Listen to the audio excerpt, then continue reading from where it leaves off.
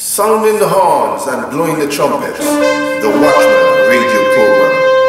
This program is all about the end times, and it is to open your awareness to the times that we are living in, and to make you aware of the nearness of the soon and the imminent coming of our Lord and Savior, Jesus Christ. Greetings and welcome back to another edition of the Watchman radio program. The title of the program today is, Are You Telling or Teaching? Are you telling or teaching? And I think I can say with confidence that most of us, or even all of us, we would like to see others do right, especially if we are in a position of leadership where we are able to talk to others, to try to show others the path that they should be taking in life, that we sincerely want to see them do the right things, to say the right things, and so on. We want everybody to get to heaven. But the question is, are we going about it the right way? Are we going about it the right way? Are we getting the results that we hope for? Hopefully by the end of this video I'll be able to show you that by telling and by teaching we can see that we will get two different results, and one of these ways, if we were to really apply it, that we will get better results. You might say, oh, telling, teaching, what's the difference? Is there a difference? But as you watch, as you listen, hopefully by the end of the video you will be able to see that there is indeed a very big difference, and the results that you get either way is very different as well. There's a saying that goes, you can take the horse to the river, but you can't force it to drink the water. And that is so true. You can lead your horse or donkey or whatever to get water to drink, but if that horse is not thirsty, if he does not want the water, you cannot force it to drink it. There's another saying that says, you can give a man a fish and feed him for a day. Or you can teach the man to fish and you will feed him for a lifetime. So you can give handouts and it will only serve for that little short period of time. But if you teach that person how to get what you are giving them, they can always go and get it for themselves. And they will always be satisfied without any further intervention from outside sources. So there's a big difference, as we can see even from these sayings. See, when you tell someone to do something or not to do something, they may obey. They may obey you. But you know, most times it will last only for that time. You tell your child, your children, oh, don't do this. Don't let me see you do that again. But the moment your back is turned, they will go and do it. But if you teach them and show them that their actions are wrong, and they really understand you, whether your back is turned, whether you're around, yes or no, they will obey, because they will know in their hearts, in their minds, that what they are doing is wrong. And you will see that when you teach people the wrong and the right, rather than just telling them not to do it or not to do that, if you teach them that what they're doing is wrong, you will get a different result from them. You see, it will bring inner change. Teaching brings change to the heart. Telling someone is just telling them and they will do it out of obligation. But when you teach them, they will do it from conviction. And there's a big difference there. So obedience due to conviction is lasting. But obedience due to obligation, or from telling, if you want to put it that way, on the other hand, is but for a moment. When they have that understanding, and their obedience will more likely to be permanent, as they will be doing it under conviction, as I said before. But let's just dig just a little bit deeper, just for a minute or two, to understand these two terms that I've just mentioned, obedience and conviction. What is obedience? It is compliance with an order, or a request, or a law, or submission to another's authority. By definition, that is obedience. Conviction. What is conviction? Conviction is a strong persuasion or belief that is not easily changed. Let me read that again. Conviction is a strong persuasion or belief that is not easily changed. When you are able to convict someone of their actions, getting them to know that their actions are wrong, it becomes a belief. You persuade them to stop doing it. That is the difference between telling and teaching. You tell someone it's wrong, oh, they will not do it in front of your eyes, but behind your back they will go and do it. But you persuade, you convince, you convict them, and they will not do it anymore, regardless of who or what is watching them. So obedience without conviction is complying with an order, request, or law without a strong belief that it is necessary. In other words, there's no real change in you. You won't change because you're just complying because you were told to, because someone expects you to. But what is God's position on this matter? What is He looking for from you?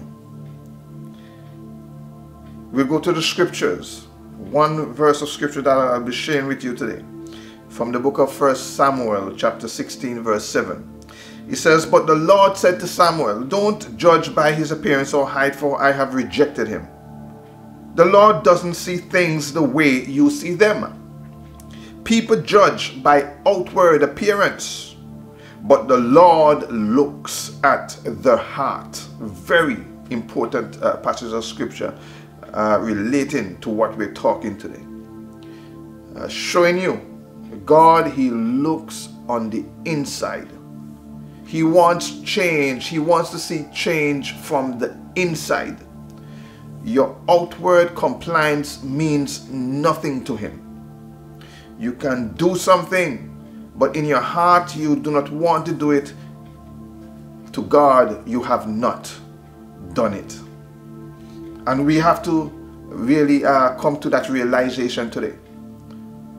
You see, the long and short of the matter is that God is not impressed with outward obedience. He wants obedience from the heart, obedience that comes through conviction. So instead of just telling someone they are wrong, teach and convince them.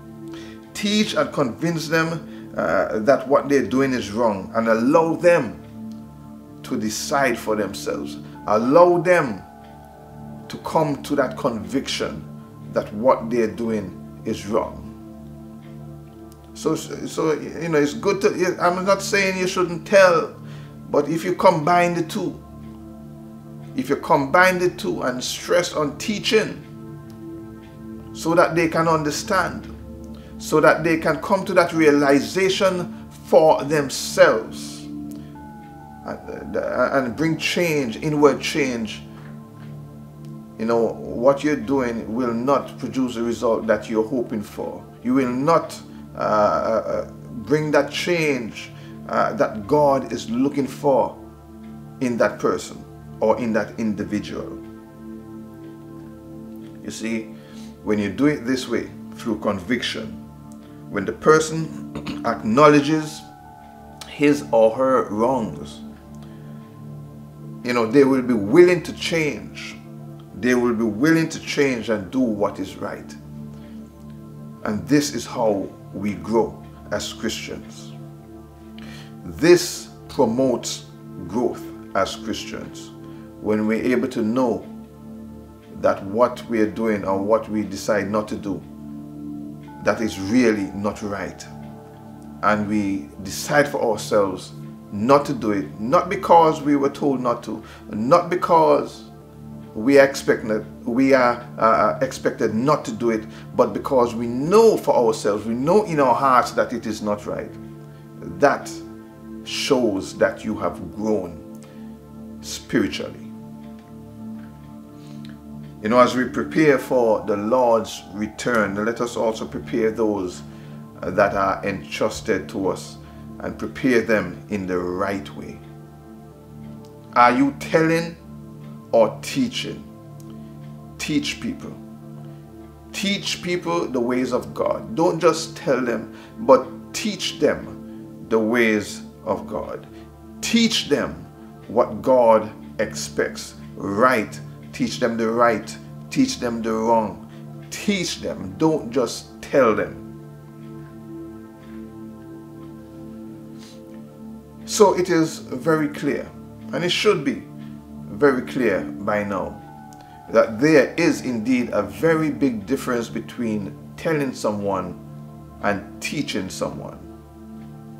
Just like in that second saying that we mentioned earlier in the program, where you can give a man a fish and you'll feed him for a day. That is just like telling them something.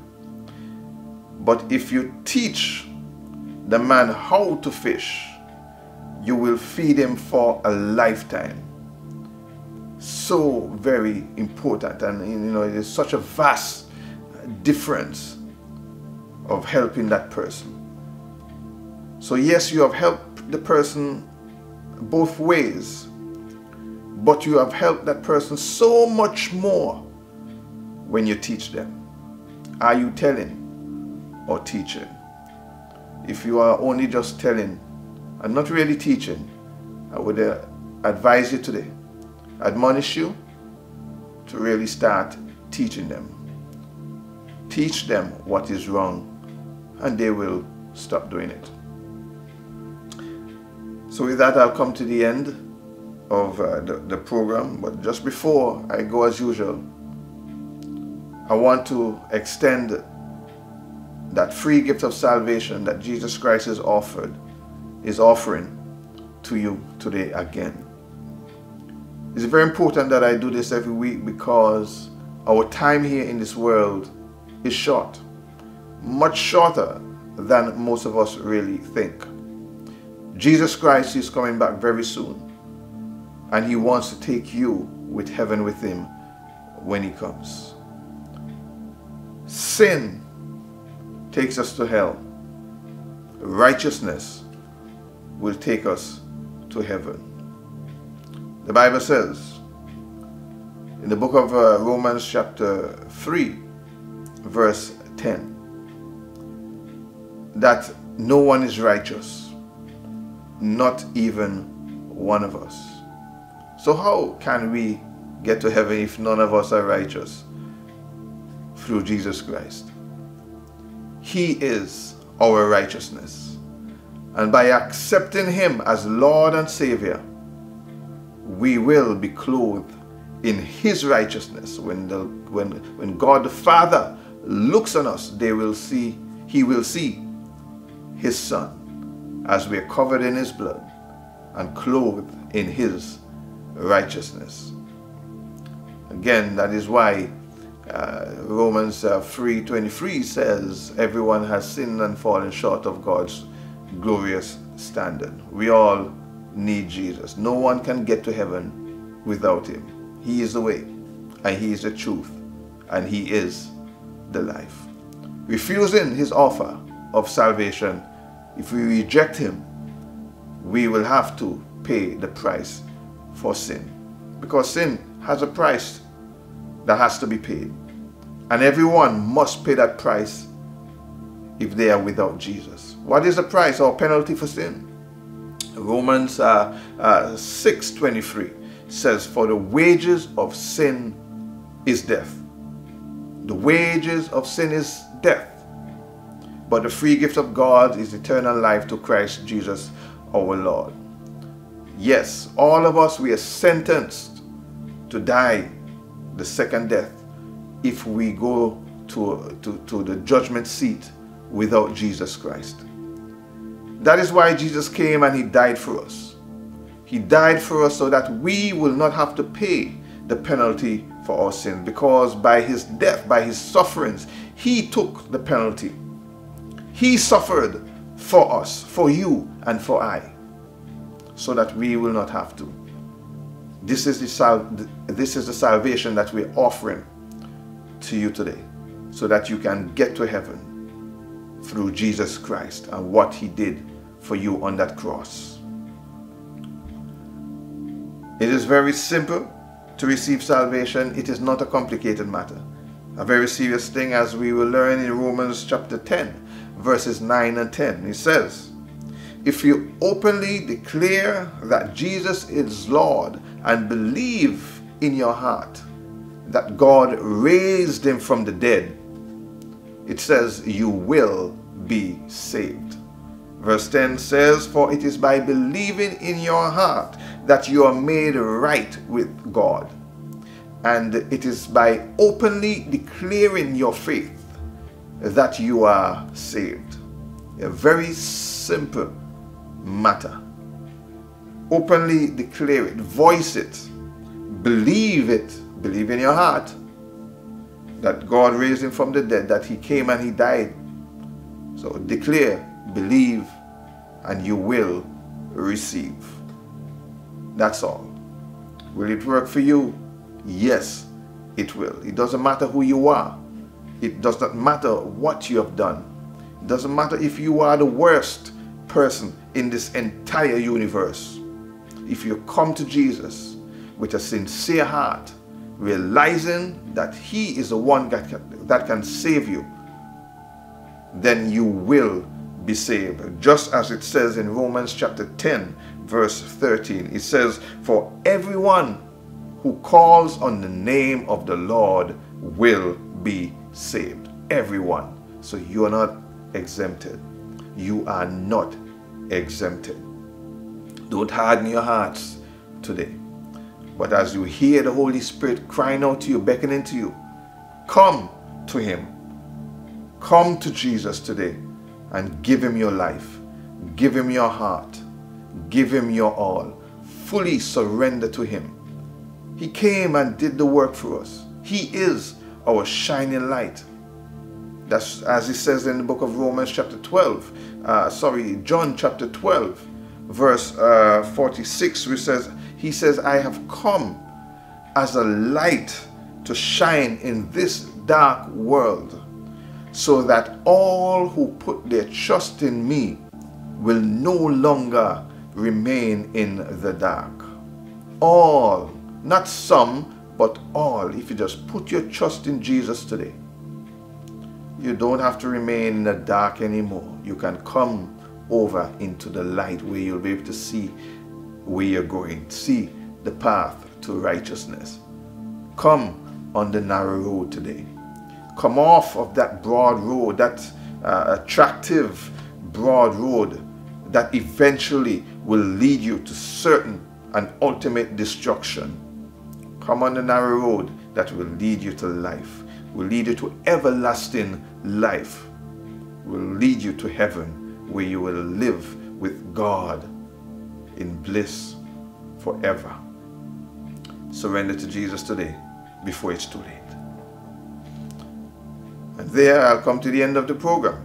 I hope you have taken heed to what the Lord has said today through me. If you'd like to contact me for any further clarification, please feel free to contact me through Facebook. The information is on your screen now. You can search for either of my profiles, Curtis Minister Roach or Minister Curtis Roach, or even for the page, the Watchman radio program. Leave me a message and I'll respond at my very earliest convenience. Please also subscribe to my YouTube channel. As you watch this video, you can receive notifications when I upload my future videos, should the Lord tarry. And as a subscriber, you will never miss another upload. There are hundreds of videos there that will answer almost any question that you may have. You can go and browse and watch as you like. You can also follow me on Twitter at Roach_Curtis. Thank you once more for joining me. My final request again, as usual, that you share this video. By sharing this video, you're sharing the gospel of Jesus Christ. You're sharing the good news to one and all that will watch or listen to where you've shared it, whether it be to your friends, your family, on your social media sites. You know, I place no restrictions on sharing my videos. You can re-upload them to your channels if you have YouTube channels, wherever you want to, however you want to. Please feel free to do so. Our aim is to spread the good news of Jesus Christ to the four corners of the world, so that everyone will have the same opportunity that we have today to receive this free gift of salvation. Again, thank you for watching, and God richly bless you, and I'll see you next time, if there is a next time. Bye-bye. Hey, hey, sound the trumpet now. Hear the Father say, Rapture is coming. Don't get left behind. Don't get left behind. Oh, the rapture is coming. Don't get left behind. Don't get left behind.